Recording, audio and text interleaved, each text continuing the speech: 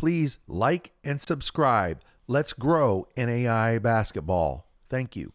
Cascade Hoops Talk, bringing the world NAIA basketball one podcast at a time.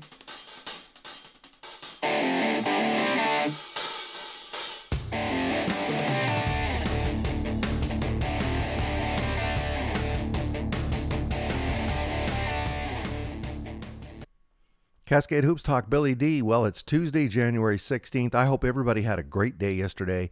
You might have been off work, but I hope you had an opportunity to reflect on the life of Dr. Martin Luther King Jr. and the contributions he made in his tragically shortened life.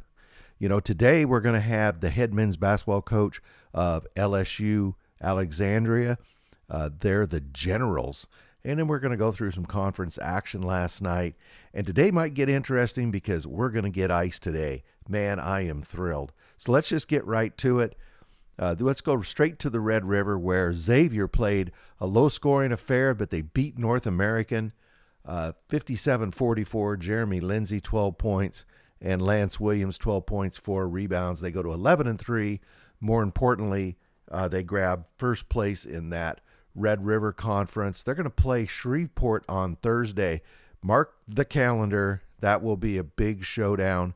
Now, if we look at the standings in the Red River, Presto didn't update them, and neither did the conference, but Alexandria now is 7-2.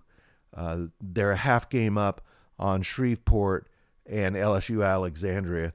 And LSU Alexandria, as I've said the last couple days, they've been a surprise. A lot of people wrote them off. So we wanted to get head coach Dimario Jackson on to talk about his team, its turnaround, and how that took place and why they're playing so well right now. And he gave us the time. I really appreciate it. Let's listen to Coach Jackson. Cascade Hoops Talk, Billy D. Hey, I got Dimario Jackson. He's head men's basketball coach at LSUA. That's Louisiana State, Alexandria. Welcome, Coach. Thanks for being on the show. Man, thank you for having me, man. It's a blessing. You know, just before we started here, we were talking about, how I think you started the season 2-4, if I remember right. You've now won 5 or 6 out of 7 or 5 out of 6. A lot of people were kind of writing you off early on, and you were talking about your strength of schedule. Talk about your early schedule and how you got in that hole. I mean, we started off 0-3. We go to Dillard, we're up 14, and we collapse. Tougaloo come to us. I think we're up 12. Mm-hmm. I think don't quote that, but I want to say up 12. We collapse. And then we go to SAG-U again. We just, as a program, we just wasn't ready to win. So, people, I ain't going to say people were writing us off. People wrote us off. I think those two different terminologies. Yeah. But not understanding that 2 of those 3 teams has been consistently in NAIA national tournament. Mm-hmm. And they're not understanding, and then not realizing our roster. Well, we brought 3 returners back, and then we have a brand new team with a brand new coaching staff. And you try to simulate we try to simulate the game in practice all the time. But I mean, if we be realistic and we be honest, we know that's hard to do. So we had to get game reps and just stay the course. It's a long season, man. A lot happened. A lot of things happen, and guys started to really master their roles. Guys started to take it up a notch. And just as a program, we're just in a different place than we were in November. So, Coach, you're starting, if I remember, you're starting a couple of freshmen. Is that right? Yeah, we start 2 freshmen. Isaiah Howard, who's actually leading our conference in assists, and Elliot McQuillan, who's our 3rd leading scorer. And I think he's like top 15 in the conference in scoring. Both of those 2 young men came with me from Port Allen High School. So they kind of got a one-up on some people, for lack thereof a better terminology, because they understand, the terminology. They understand the things that I expect on a day-to-day basis. Oh, okay. So is that where you were just before you went to LSUA? Was at Port Allen? I was at Port Allen High School, yes, sir. Okay. And so those freshmen have really been performing well for you, but you got a senior and a junior that are really putting up the points for you, J.D. Allen and Cashy Net. Yeah. I mean, they're there every night. I mean, they're almost half your points, half your rebounds. Talk about the performance of those guys. Man, listen, it's one word to describe both of those young men, and that's dog. They Yep. both got it, man. They both, but y'all see what they do in the game. I get a chance to see what those do on an everyday basis. Mm-hmm. I'm talking about, the skill development that they're getting in on their own time, the extra running that they've done on their own time, all the extra stuff that they're doing that's sacrificing their time. So it doesn't surprise me that they're having the success that they're having. Talking about Cash first, Cash is, what Cash going to bring, man. Mm-hmm. Whether it's practice, whether it's the game, that kid just want to win, and he's willing to do whatever it takes to win. And fortunately for us, he's on our side. There you go. Cash is one of those players you don't want to have to play against. You don't have to game plan against, because the things that he does you can't simulate in your practice. You can talk about it, you can try to game plan for it, but it's hard because of the things that he's gonna bring. Of course you talk about the scoring, but I'm talking about all the other things that he does for our team. Mm-hmm. Like leading, being that guy that when it ain't going right, that can just do something that's going to impact it for us in a positive way. On top of the things that he's bringing scoring-wise. I just told you he's leading the league, and he's leading the conference in rebounding, and Cash is not even 6'4". Yeah, he's getting almost 10 rebounds a game. Right, and you heard what I said. He's not even 6'4". Yeah. He may be 6'3.5". Well, what makes him such a great rebounder? He's just a dog. Rebounding don't take skill. That's a want to. That's me wanting the ball better than anybody else on the floor, whether you're on my team or on the other team. I completely agree. He just has a knack for the ball. And then JD, man, we talk about JD till tomorrow. And you won't hear me say one negative thing. And that's not me being biased. That's me being honest. That kid right now, was probably in the gym. And it's cold, it's real cold outside. Yeah. But I promise you, we had practice at 8 o'clock this morning. I promise you that young man going back to the gym. He's just a hard worker. He's a hard worker. He's completely accepted of being that guy. And people that's listening, they gonna understand what I mean when I say being that guy. Mm-hmm. That guy is putting his team on his shoulders, and he's being what you call a senior. You see the offensive side, and that's great. But you don't see he's also guarding the other team's best player. And he's actually doing a really good job on it. You don't see that he's averaging 5+ rebounds. We got a lot of guys that just brought into winning. And we got a lot of guys that brought into team and then themselves. And that's one of the things that has helped us, propel as we've done. When you have guys like JD and Cash with all that desire, typically it'll kind of bring... Even if guys come into the program not really having that, that'll usually, it's contagious is what I'm trying to say. Are you finding that? And okay, now that tells me you listening, because that tells me you just heard what I said. It's become contagious. Mm-hmm. Those two guys doing what they've done has become contagious throughout our whole program. Not just our locker room. I'm talking about coaching staff. I'm talking about managers. I'm talking about the entire program. Right. And then needless to say, Jason Perry has done a great job of leading. He's one of the three returners, along with Cash and along with JD, that we brought back. Those three guys have done a tremendous job of kind of showing our other guys how this conference works. The day in and day out grind. The grind of the games and going to these different gyms that we going to. Man, those three guys have done a great job of just leading, along with some other guys. Is Perry kind of your off the bench energy guy? He's that glue guy, man. Yeah. He's that glue guy. He comes in and he immediately impact that game. Like, he's that guy that, I'll tell you this, he won't mind me saying this. EJ is out for us right now. He's been out the last 4 games. Okay. And we're 3-1 without him. So just, and that, not to switch subjects, but what I'm about to tell you just tells you the character of our young men on our team. We're down one starter, a guy that's our third leading scorer on the team, averaging double figures. And we just went 3-1 in a 4-game road streak. Where you drop one to Texas College and you go to Jarvis, who was rolling, right, and beat them. You turn around and go to Xavier. You're down 18 with 9 minutes to go. You win that game, and then you go to North American, who I think was on like a 3 or 4 game winning streak, if not more, and then you go beat them without a starter. So that just tells you that's a testament to the team, man, to those young men in that locker room that's just bought into doing whatever it takes to win. and we got a next man up mentality. We don't make any excuses. But going back to Jason. Jason is he's a worker, man. He's a grinder. He's another one that's going to be in the gym before the day's over. The guys are just bought into sacrificing their own time and being disciplined and being tough. Those two things that's going to give us a chance every night, and they're buying into that on an everyday basis.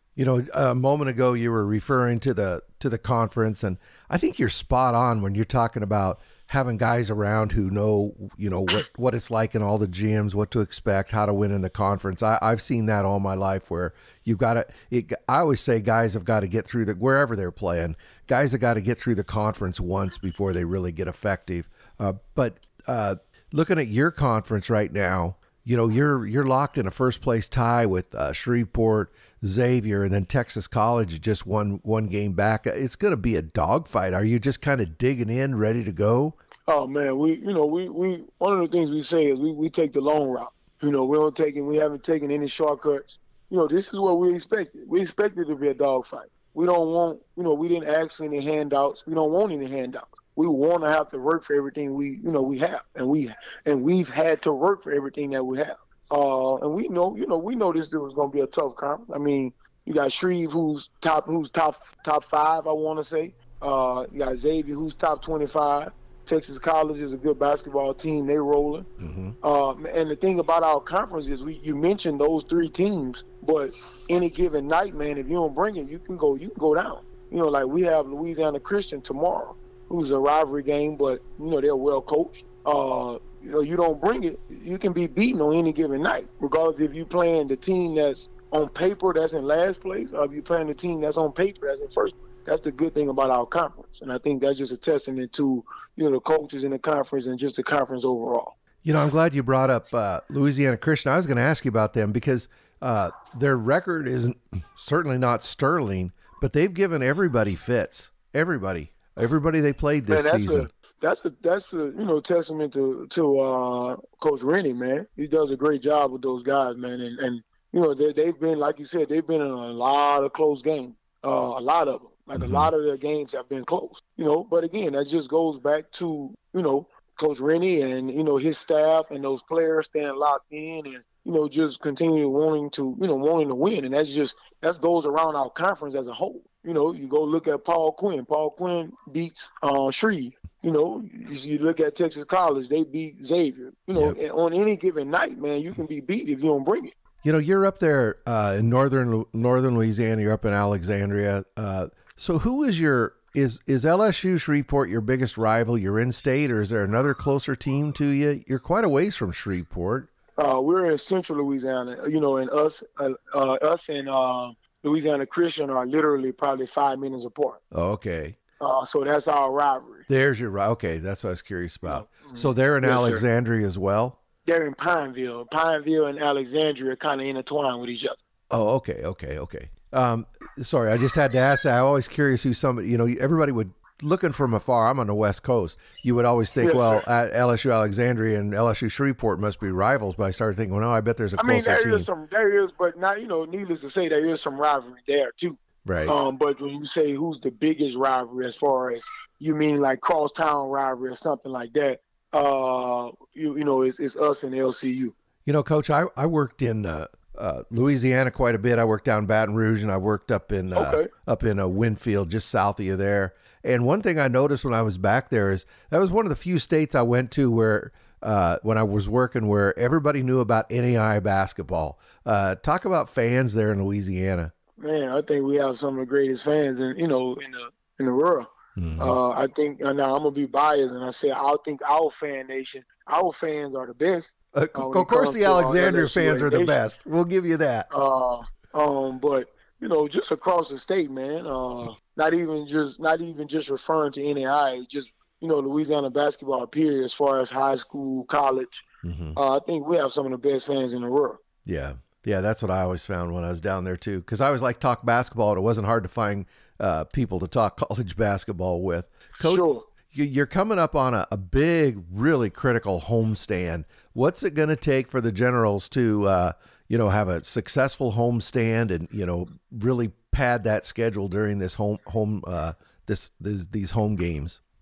Man, we have to continue to be disciplined. We have to continue to be tough. And we have to we've gotten better and we've taken the right steps in being better defensive. Our offense are gonna come. We're gonna continue to get better offensively. But those three things I just mentioned are the three things we just have to continue to strive on, and we just have to continue to stay in attack mode. We can't relax. We can't overlook anybody. We can't think that we got it figured out now. We have to have that same mindset we had coming out of being 0-3. We have to have that same mindset now. Well, we just want more. We want to be disciplined. We want to be tough. We want to defend. We want to make it as hard for our opponents as we possibly can. Coach, one thing I did notice going through your team, breaking it down, you've had trouble shooting the ball. Is that just getting guys in the gym, or what do you think has contributed to that? I think we'll shoot better. Yeah. I definitely won't say it's having trouble getting guys in the gym, because our guys are in the gym. Okay. Yeah. They're in there. That's a fact. And they're in there without us having to tell them to get in there too. So I don't think that I know that I ain't gonna say I don't think I know that's not the issue. It's just it's gonna click for us offensively pretty soon. Yeah. But our focus has been being better defensive. We're scoring even with how bad the papers say that we've shot it. I think we're still averaging over 80 points. Yes, you are. Yeah. So with that being said, we just need to continue to get better on defense, and offense will come. Yeah, it doesn't matter how well you shoot. What matters is the score at the end of the game. That's what I've always found. Right. It's the number of points you can score. Even with us shooting it, going through some shooting lumps, we're still averaging over 80. Yeah. That's enough to win ball game. Now, you can't give up 81. Good point. Coach, I really appreciate you giving me this time. Let everybody hear about LSUA basketball. I mean, congratulations on the turnaround you made early in the season. You're red hot and rolling. Good luck during this homestand, and maybe we'll get you back on as this Red River gets a little tighter down the season here. Oh, man, I appreciate you for having me. Man, like I said, man, it's humbly, it's not a surprise that we're just our guys have just gotten better, man. They stayed the course, and nobody's put their head down. Nobody's made any excuses. Just continue to stay the work, and just kept chipping at it and kept chipping at it, and we're gonna keep chipping at it. We feel like we're not even close to our best basketball yet. So we still got a long ways to go. Well, keep grinding. That's Dimario Jackson. He's the head men's basketball coach, LSUA, down there in the Red River Conference. Thank you very much, Coach. Oh, man, thank you for having me, and I look forward to being back. Thank you. Okay. Hey, thanks a lot to Dimario Jackson and LSUA. Really appreciate him giving me the time. That's a great turnaround. Like he said, a lot of people weren't writing him off. They had written him off. So we'll have to see how it's going to come down at the end of the season. It's going to be a dogfight in that Red River. We'll have to keep an eye on that. Thank you, Coach. So let's look at the Great Plains. Big story out of there. Northwestern beat Midland 113-75, but that ain't the story. So Alex Van Kalsbeek, 52 points. I don't know if but it's one of the top outputs this season. This guy is a great basketball player. He's leading scorer for Northwestern probably 70% of the time. But congratulations. It's really great to see a guy have a great night like that, a night he'll remember his entire life as he looks back on his career. I'm sure the Midland Warriors weren't happy about it, but it's a great moment in basketball when somebody can score over 50 points. So Northwestern, they go to 14-3. And this sets up this big game here. They're going to go to Morningside. They have to travel to Morningside on Wednesday.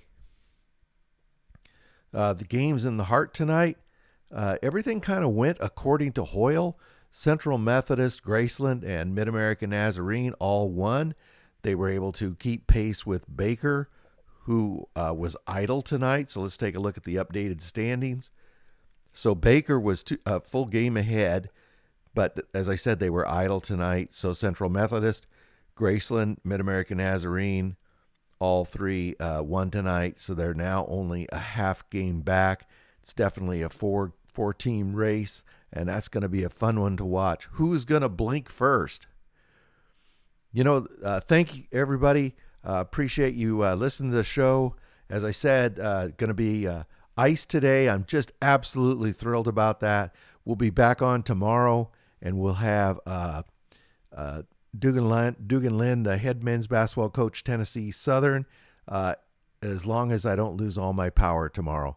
Hey, thanks a lot. Everybody be safe and get out and watch NAIA basketball. Thank you very much for supporting our podcast. Please like and subscribe. Get out to your local NAIA school, because NAIA basketball is the best entertainment value in America.